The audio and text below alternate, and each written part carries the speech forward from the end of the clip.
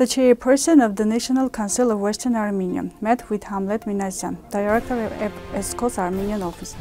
The newly elected president of the Republic of Western Armenia, Lydia Margosian, presented the one-year program of activities. Our wounds continue to bleed. Khachik Haykanyan. The Representation of Artsakh in Yerevan no longer operates. Qyokh will be summoned to the anti-corruption court. Ankara takes historical revenge with the Development Path Project newspaper. The 100th anniversary of the great poet Paruyr Sevak.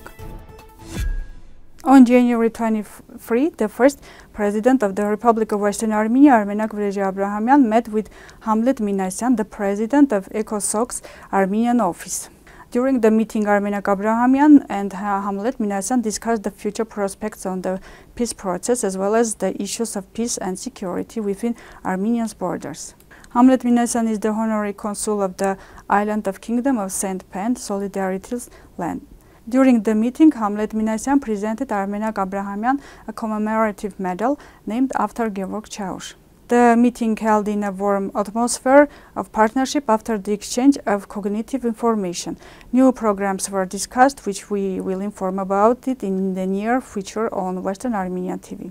Hamlet Minasyan expressed his willingness to cooperate with the government of the Republic of Western Armenia as much as possible. On January 21, the session of the government of Western Armenia took place, chaired by the newly elected president of the Republic of Western Armenia, Lydia Margosian. During the session, the lady president presented the government's one-year plan. Ms. Lydia Margosian noted that February 1 marks the 104th anniversary of the creation of the Armenian Legion in memory of the Armenian volunteers who fell on the battlefield of honor. The Republic of Western Armenia is preparing to celebrate the 104th anniversary of the establishment of the Armenian Legion. Soon you will have the opportunity to fully familiarize yourself with the government's one-year plan through the website of Western Armenia TV. On January 20, during the opening session of the first convocation of the National Assembly of the Republic of Western Armenia, Deputy of the National Assembly, Khachik Haykanyan, stated that unimprovement memory harms our future. We continue to feel the deep pain of our people torn from our lands and scattered all over the world. Although more than a century has passed since the genocide, the historical trial has not been carried out. They did not face the past. The name of those who are responsible for the massacre against Armenians still remain as signs of victory in the streets and city boulevards. The voices of hundreds of thousands of our compatriots who were subjected to genocide and killed on the roads of deportation we still hear in our ears. The psychological violence that we are subjected to while walking on these streets makes us speechless. It leaves no choice but to live in the shadow of fear, healing our bleeding memory and closely related to what kind of future we will build. The Representative Office of Artsakh in Yerevan no longer works. Former employees of the Representative Office also confirmed that the information. The reason for the closure is probably the same as the closure of other state institutions in Artsakh. Those who gathered at the Representative Office have two targets. The authorities of Yerevan and Baku. The Armenian government planned to close this representation at the beginning of January. The media writes. The commander of the military unit Yerevan, the hero of Artsakh, Qyokh, will be questioned in the criminal case against the former commander of the defense forces, Mikhail Arzumanyan. The case is being examined in the framework of a closed court session.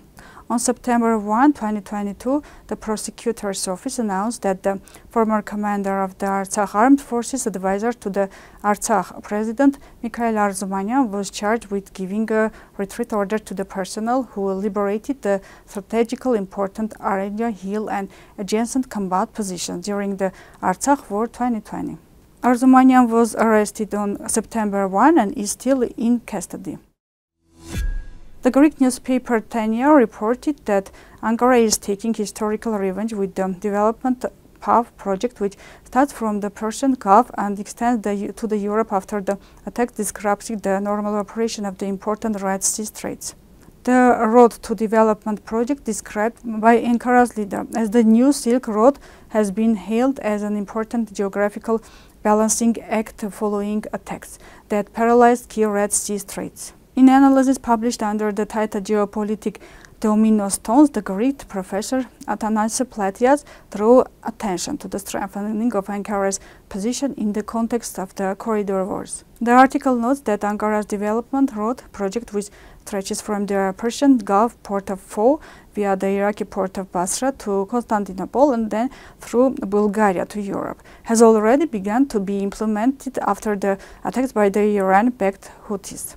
In the analysis, which recalls the opening of the Suez Canal in 1869 and the weakening of the role and significance of the Silk Road passing through Western Armenia, it is said Turkey is now taking historical revenge by downplaying the importance of the Suez Canal. Paruyr Sevak, a poet who was very popular during his lifetime, loved and appreciated even today. He held, inspired and fascinated with his works. Various and multi-content events will be held throughout the year on Sevak's 100th anniversary. Initiatives aimed at popularizing and spreading the rich literary heritage left by the author. The basis of Sevak's text is also planned to perform a small theater performance with the participation of actor of Hamazgayan Theater named after Sahakyan, and in the evening in Yerevan at the Hamazgayan Theater the play Man on the Shore will be staged, which will be included in the theater's schedule. On the occasion of the anniversary of the book, 100 poems was presented to the readers, the editor of which is Sevak Azayan. It was published at the initiative of the House Museum, the Sevak family, particularly his middle son, literary scholar Armine Ghazaryan, and the Armenian Educational and Cultural Foundation. This was all for today. Goodbye.